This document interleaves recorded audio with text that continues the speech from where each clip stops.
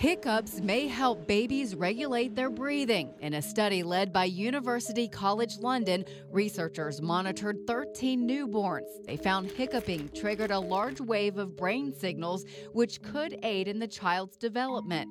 A senior researcher on the study suggested the brain activity might help babies learn how to monitor breathing muscles, leading to an ability to control breathing voluntarily.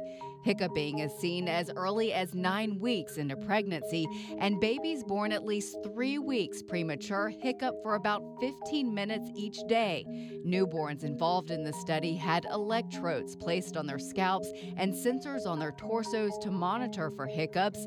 Researchers found contractions in the baby's diaphragms produced 3 brain waves. They believe the third brain wave allows babies to link the hic sound of the hiccup to the physical contraction they feel. For today's Health Minute, I'm Mandy Gaither.